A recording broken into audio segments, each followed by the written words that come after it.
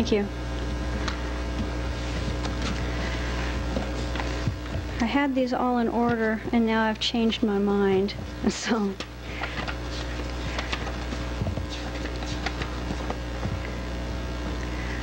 I'd like to start out with a couple family poems that, some of the poems I write are about my childhood or about things I remember or imagined or about other people's childhoods, and I pretend like they're my own. But this is a poem called Weather Witching. Above Grandma's kitchen sink, a barometer tells the weather. On days that promise to be sunny and fair, two plastic children pop out of the arched door under a pointed roof. On days that threaten wicked weather, a witch comes out and scares the children back inside. I knew that witch lived not inside the plastic chalet, but in the house next door to Grandma's.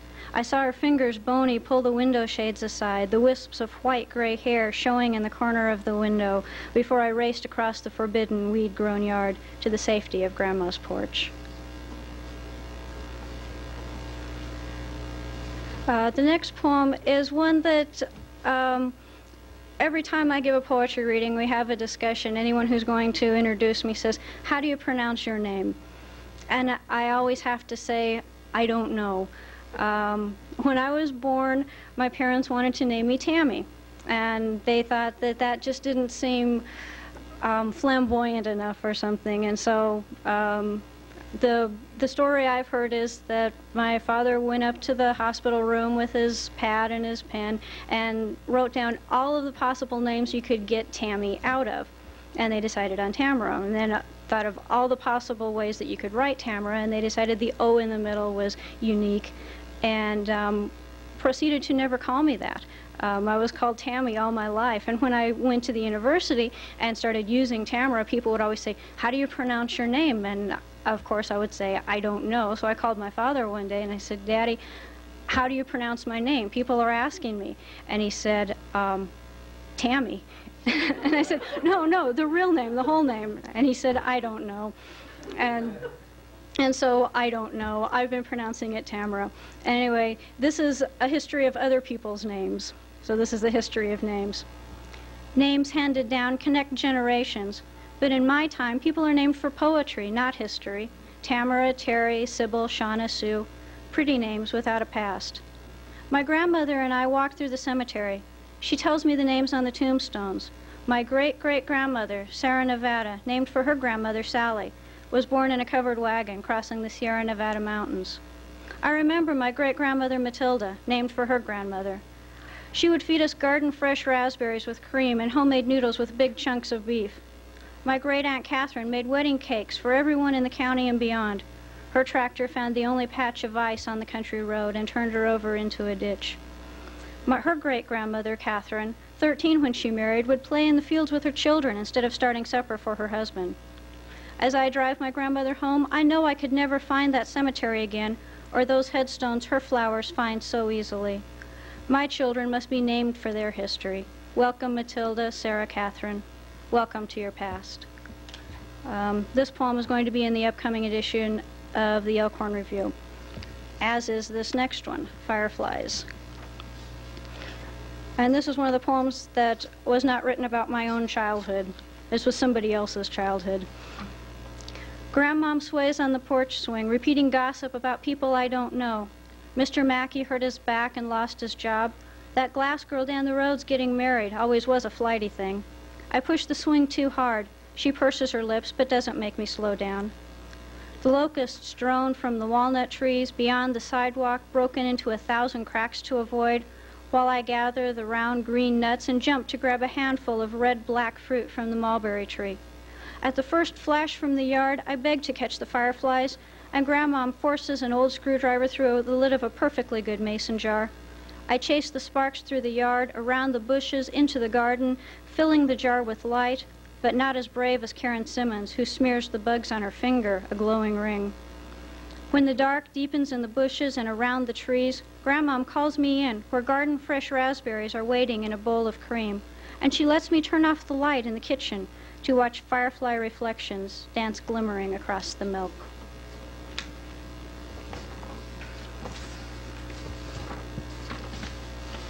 The next poem I want to read is special. It's about a friend of mine who I met 4 years ago today.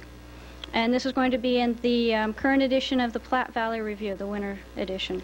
This is Conductor. Before you come, I hear the whistle blow the crossing. I wait. You, wearing your cap, carrying your grip, smell faintly of diesel fuel and kerosene. You tell me of watching from the cupola fields covered with fireflies, walking the train in the siding, switching cars in Crete. When I drive you to the station, we watch the train roll by. First the engines, then the freight cars gathering speed, till you climb onto the caboose, moving away, and wave to me from the platform. I follow the train to Sutton, to hear the crossing whistle, see you waving from the cupola, see your cap in the cupola, see you waving.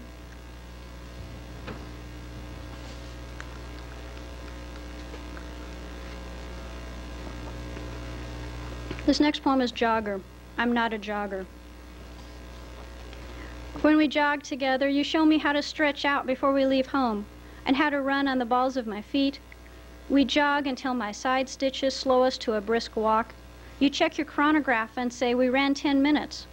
Today you had to work late, so I donned my sweats and laced my running shoes and ran our route alone.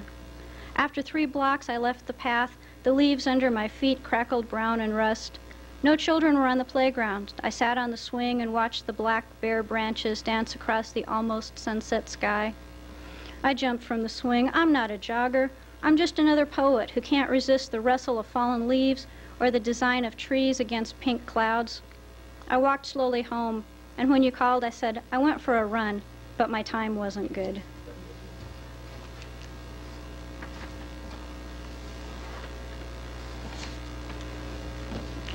Living in Nebraska, especially in the summer, is sometimes sort of tough, especially when you have to go to school every day. So this poem is Dreaming of Florida from Centennial Mall, Lincoln. I walk up from campus, sandals hanging from my hand, backpack hanging from my shoulder. The cobblestones indenting my soles are nothing like the white-hot sand sifting through his toes as he walks along the sunny beach. Sitting on a wooden bench in the shade of a linden tree, I listen to the water tumbling into the fountain pool and picture him listening to the waves break on the sand. I remember the first thunderstorm we spent at Emerald Lake, watching the lightning run through the clouds, listening to the thunder crash around us like the ocean must run along the shore and the waves break on the sand at his feet. I squint into the fountain where the sun reflects off the water. In Florida, he closes his eyes to the too bright glare as the sun reflects off the Gulf into his eyes, too.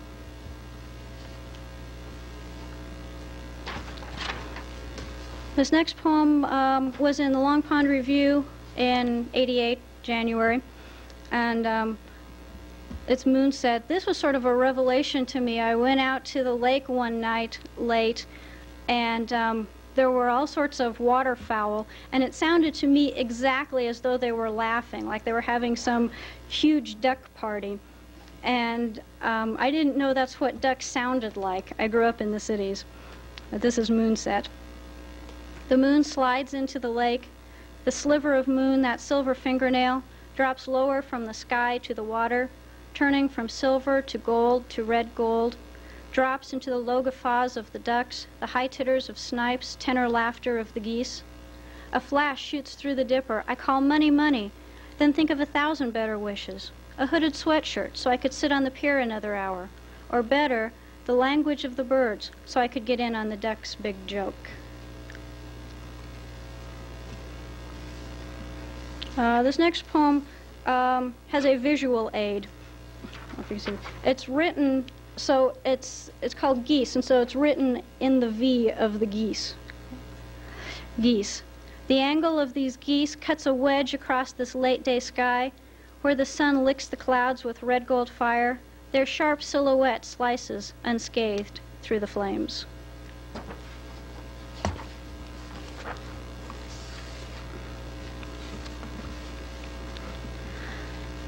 And this next one is Naming the Fish. I'm a vegetarian, and so I don't go fishing. I can't hunt. It upsets me, to kill animals. I have pet fish, Waldo and Jackie, but I have a friend who likes to fish, and so I go out on the boat.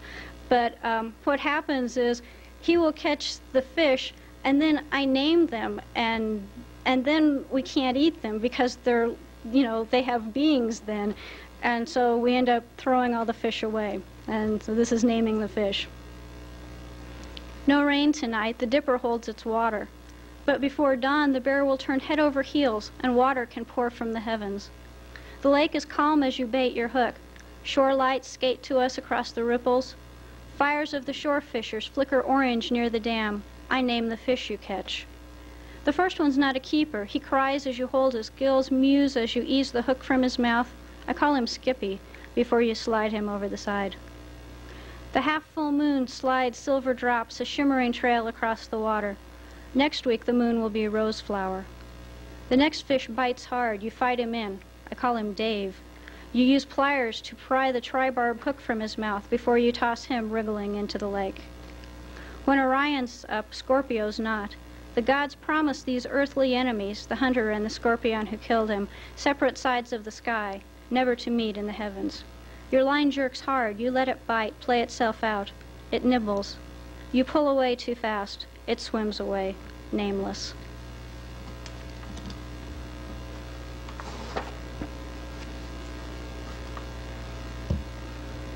I think this next one is still my favorite poem. It's been sent out I don't know how many times, and apparently it's nobody else's favorite poem, but I still like it. It's called Darkling. Far offshore, the quiet lights of fishing boats shine red and green and white, calm as the sweet lime smell of the margaritas we carry to the cool, dark sand. Bats flap invisible from the copse of pines. Out over the water, killdeer squeal. We leave our clothes a pile on the sand, wade bare into dark water. The moon catches the curve of your back, hides its face against a cloud. The water's ice against my stomach, against my breast. The killdeer squeals, pull me close. The moon leads its trail to us across the ripple of water. A boat with furled white sail, white light shining against the moon's silver, passes silent through our night.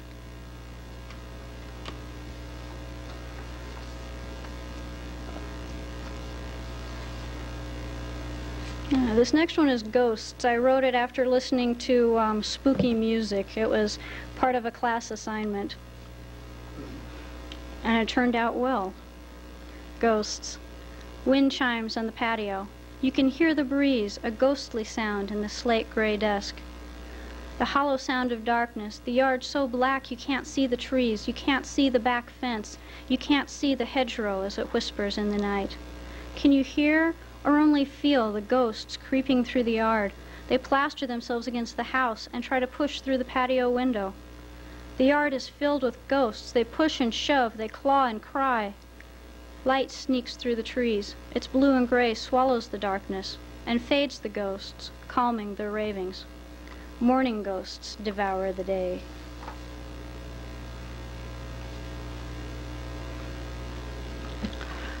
This next poem was in Plain Songs in the fall of 1986. I don't really feel like this. I'm much better now. This is Halloween. The death-gray sky closes around me as I walk through the cobweb-colored day. Desolation clings fast to me, hanging onto my hair, sticking to my clothing, snaring me in its web. Leaves crackle under my feet, crunching bones, thousands of corpses trampled to dust. My suicide eyes see shattered amber glass. I picture the golden paring knives carving a jack-o'-lantern's toothsome grin across my tender wrist. My pumpkin won't bleed pulp and seeds. Another corpse for other feet to trample to dust.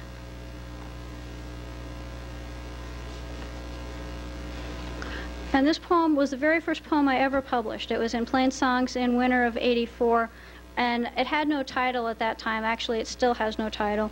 But after this experience, I've started titling all my poems, because when it appeared in the book, up above the poem, it said Untitled. And I thought, oh, that's not good. So after that, all my poems got titles. So this one is not called Untitled. I've seen the pictures. I know it's a tadpole I couldn't even see without a microscope. I read in the papers how people say that death is bad, but I say that life is bad when no one cares, and it's not that good when someone does. And I couldn't care enough to make a difference. I feel the changes in my body as it prepares for the life it sure will come. while I prepare my mind for the death that is more certain.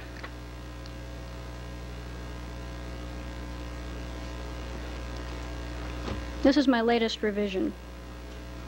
There's never enough time. You call from phone booths on your way home with a minute to spare. I plead to keep you on the line. Don't hang up, just one more minute. Clinging to time, hoarding the seconds like a miser, savoring each moment. I want to stay with you forever. No, it's time to go. Hiding from time, crouched down in the back seat of your car. No one will know I'm with you. Even time can't find me here, but it does. It's time, you say. Just a couple more minutes, I plead. No, we don't have a couple minutes. You don't have to go back to her. Leave me waiting for the phone calls, waiting for the stolen moments. Time crawling all over me.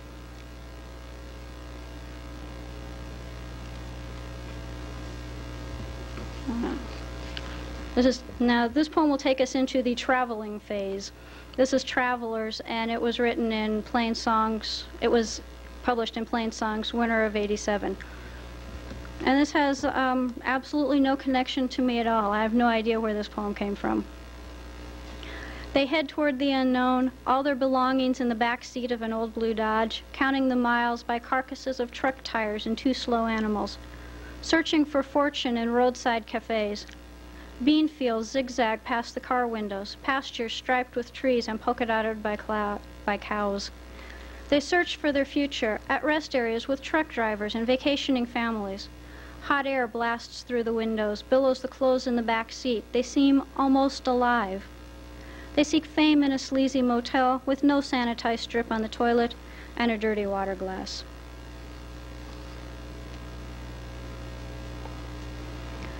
When I graduated from college, I had the great fortune to be able to go to Europe for 3 weeks. As part of a class trip, I got credit for it. The school paid my tuition, so it was like the chance of a lifetime. And I spent a lot of time in England and about 5 days in Paris, and got a few poems out of it, and got a lot of slides that I showed to my students every semester.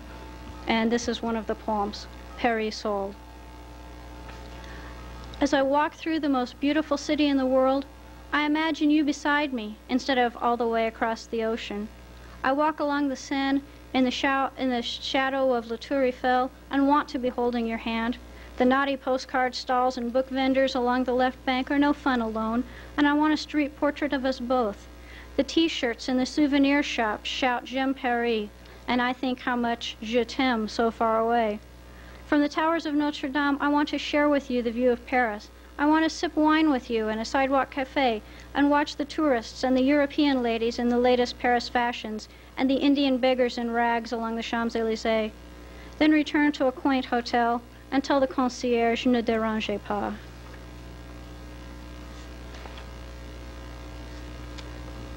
And this next poem is York Minster. York was, I think, the highlight of my trip, and the York Minster was, I think, the largest church I've ever seen in my life. It was amazing, and they have Roman ruins underneath.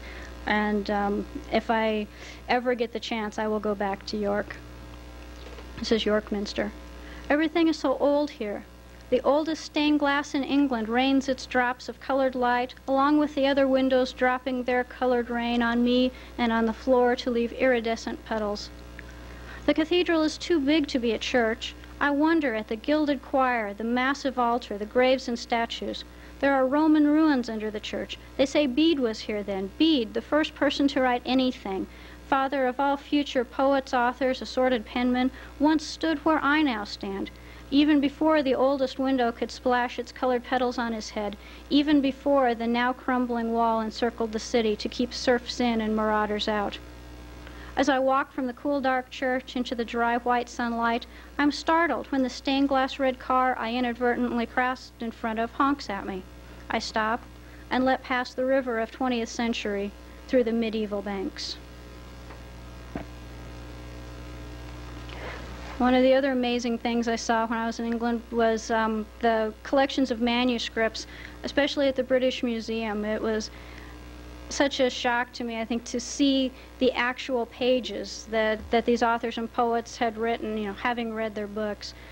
And so this is on seeing a Keats manuscript. And in true Keatsian form, it's a sonnet, although not exactly the way Keats writes sonnets. Intent upon the paper in the case, I study every word, each flourish and line of the manuscript. My face pressed close, I read these words in Keats' own hand. Keats touched this page. He wrote this word. The solitary poet, sitting frail beneath the plum tree, soothed by the bird, wrote down Ode to a Nightingale.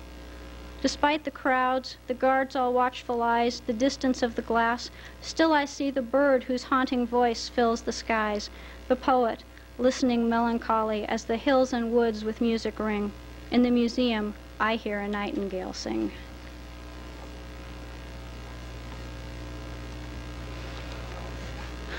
This next poem, Marcia Southwick, my dissertation advisor, loves. She thinks it's hilarious. This was also one of the poems when I invited my parents to come. I was afraid they might be upset or offended.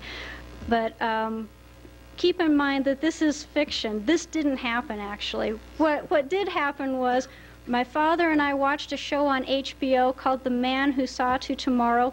It's a horrible show. It's about the prophecies of Nostradamus, in which he's predicting that right now we should be in the middle of pestilence and plague and the war just around the corner, which may or may not be the case. Anyway, at that point, my father said he was going to stockpile food. And I said, well, but we won't have enough food to feed everybody. And he said, we can't feed everybody. We can just feed ourselves. And so I let my imagination run wild with me, and he never stockpiled food, and so it turned out all right anyway. But this is disaster. The TV prophet predicts drought, pestilence, and plague. My father stockpiles freeze-dried food, enough for himself, my mother, my sister, her baby, and me.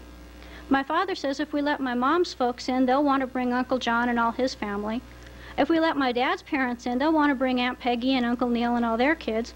We've got to look out for ourselves, he says. He buys a rifle. But I don't want to live at their expense. Give Jenny my packets of powdered milk. Give Rachel my sacks of freeze-dried fruit and Grandma my dehydrated vegetables. I'll die with the famine before I'll survive in this merciless world.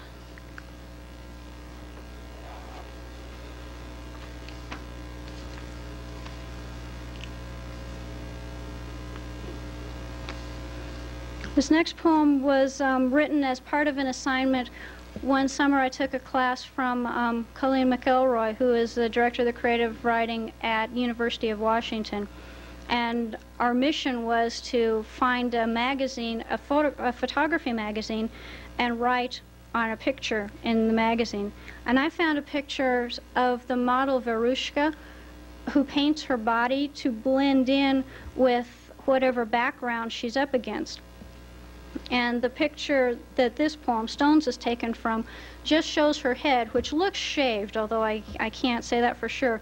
And her face is painted gray, and her head is gray, and her eyes are closed, and all around her are other stones that are the same colors of gray and brown. So at first, it just looks like a lot of rocks until you can just barely see her eyelashes.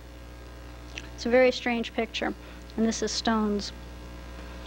Stones wait quietly, barely moving an inch in a lifetime, only shifting slightly, settling in. Patiently wait centuries, unchanging, the same dull gray or brown, through seasons of uncomplaining generations. Maybe they're dormant, just waiting, passive but expectant, waiting for the right time for one to open its eyes.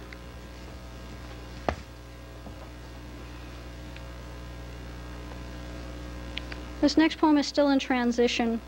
I'm revising everything because I'm finishing my dissertation. And this is one that's still being revised. This is Breakfast. Sleep still ringing in my ears, I fumble for my car and hurry to meet you. You call me early morning. It's my early morning. You've been up all night. I don't know what it is to you.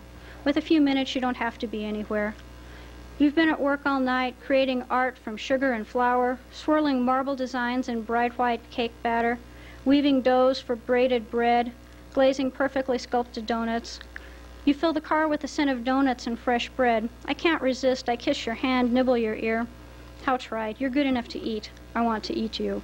We drive far away from anywhere else and have breakfast.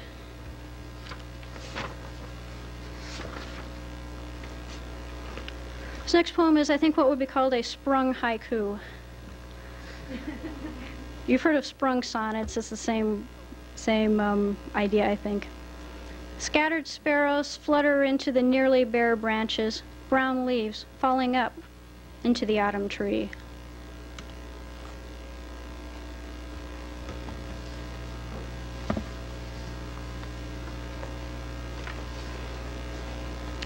This poem is my very latest effort. It's probably not finished yet, but it's, I think, close enough to read. Fog wisps rise from the dark, damp pavement, take shape against my headlights, white mist staring blankly through my windows, then disappear against the windshield. They haunt dark stretches of highways or country roads, searching every car for a familiar face, staring into every windshield. Desperate wayfarers, they run against the cars, frantically hitching a ride, some ease from their ghostly journeys, before disappearing again against a windshield, disappearing again in the dry morning hills. It seems to me that I spend all my time on the road these days, driving back and forth to Crete, and so most of my latest poems have been driving poems or road poems. This land is not flat nor plain any more than a person is. The hills roll, the road climbs the hills, then slides down the other side, skirts the curves and bridges the rivers. The road cannot contain the land. The ditches grow wild. Weeds and brambles tangle from the roadside to the weed-choked fences. The fences can't order the land or the fields they enclose. The field rows, springtime straight and even, are stubble now and chaff-strewn. And where is my order? On this solid road crawling with cracks and patches, between overgrown fences and telephone lines, tangled with one bird or clumps of birds, bringing disorder to these lines like the jumble of sounds and voices inside. How can I keep in order when the road, the fences, the telephone wires can't order the land? Can I stay safe in the pocket of this cat's cradle, the strings of disorder growing closer around me, weeds of disorder choking my fences?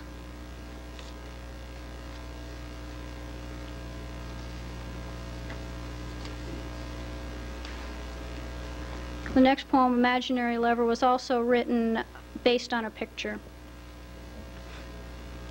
And I didn't make a clean copy, but this is also a shape poem. I don't know if you can see the shape of the person. See, like there's her knees. Imaginary Lover. She feels his hand smooth on her skin, feels his body firm beneath her, the scratch of hair, his chest against her stomach. Her hair brushes his face, her back arches. She can feel his hand trace the curve of her buttocks, the curve of her leg, the weight of her body balanced where his body should be. She waits for that exquisite moment, her body taut, her leg bent, the heel of her shoe catching the light, waits for her lover to become real.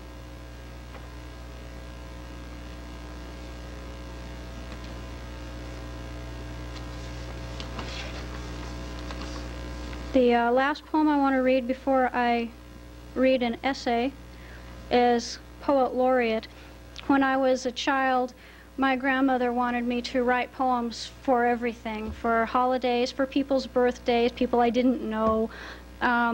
She thought, that it was so cute, and so I wrote poems for all the family, for birthday cards, for holidays, and then when I grew up and started writing poems like these, she said, but these don't rhyme anymore, these aren't any good. And so this is Poet Laureate. I share with my grandmother poems I've written, the history of our names, remembering Grandma Murphy's kitchen and catching fireflies in her yard. These are just fine, dear, she says, but I wish you'd write poems that rhyme. Why, I remember the time you were just about 10. You wrote that poem for Catherine and Glenn about them milking cows, and everyone thought it was so good. And when I got president of my club, how you wrote such a cute poem, not like those you write now. But poems don't rhyme much anymore, I try to explain. She says, these just sound like stories. There's no poetry to them, and ousts me as family poet laureate.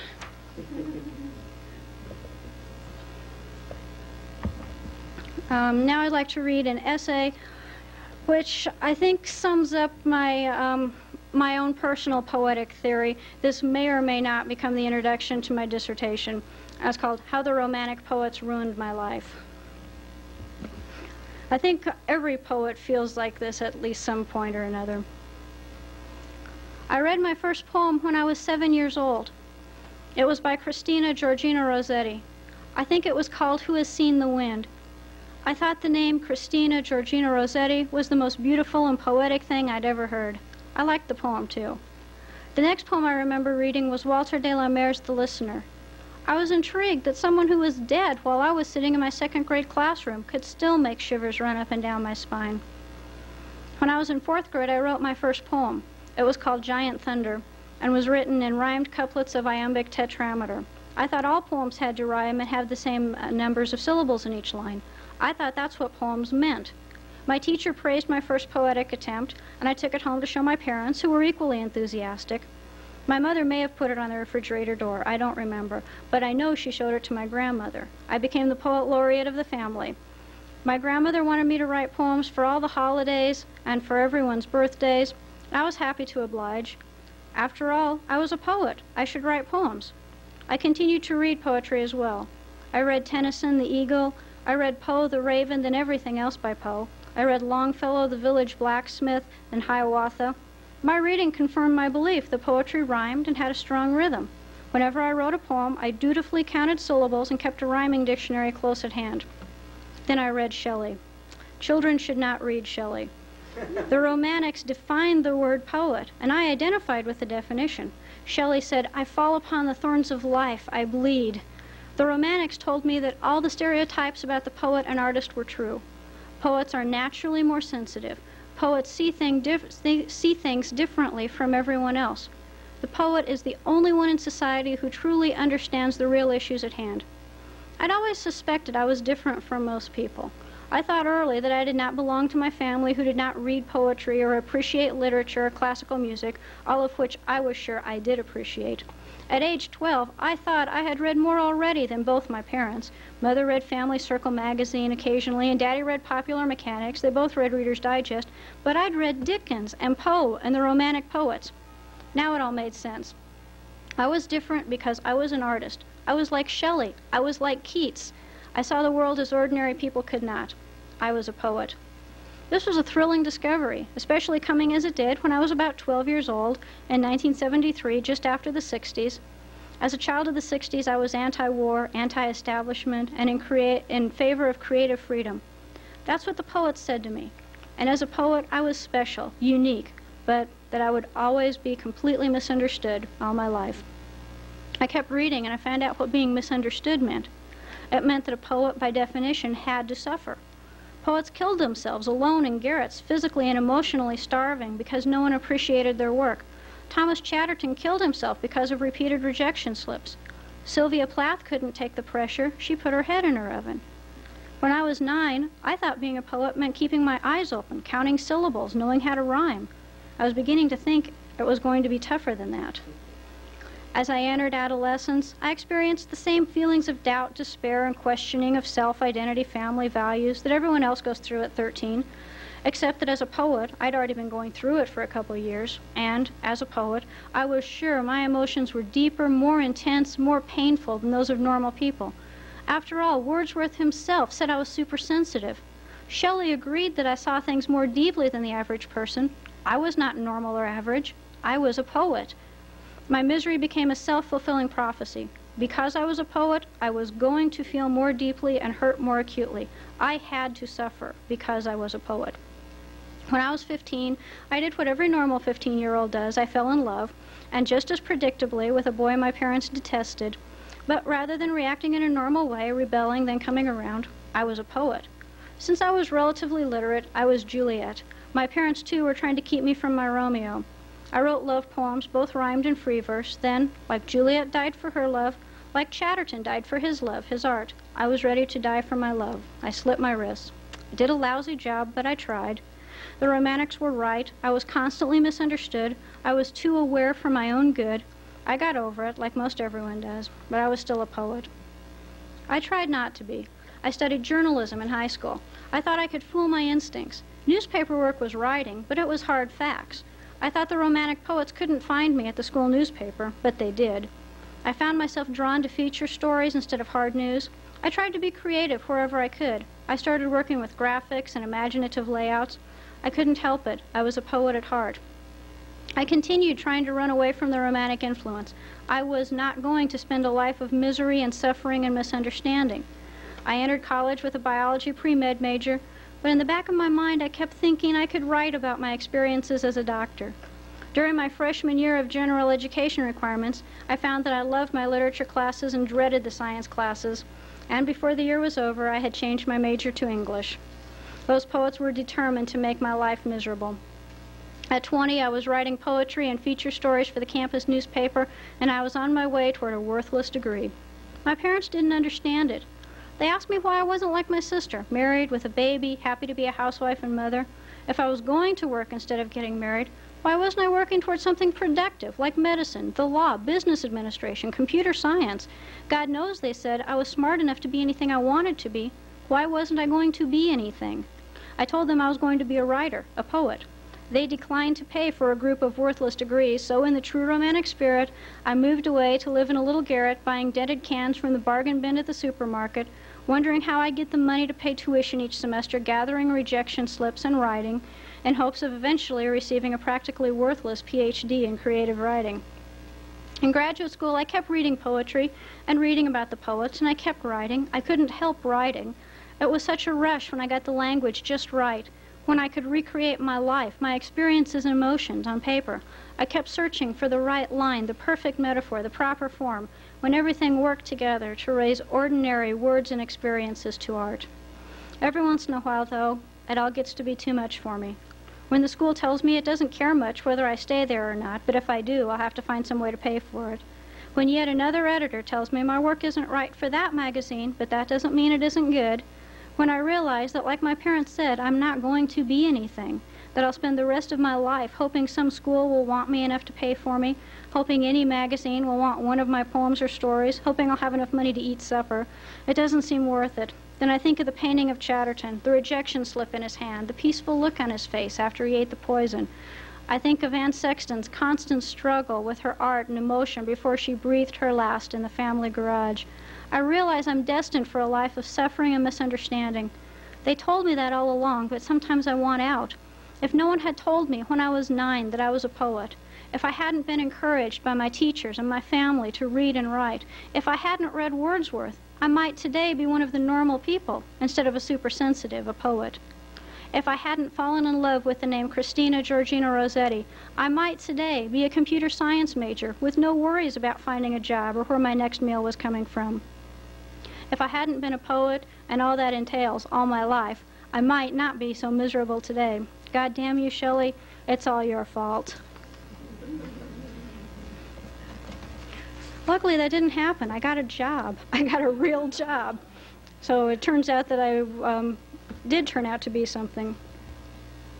And I thank you for your time. If anyone has anything they'd like to say or questions they'd like to ask, I'm here. If not, question? I don't even own a rifle. That's my dad. Okay, thank you.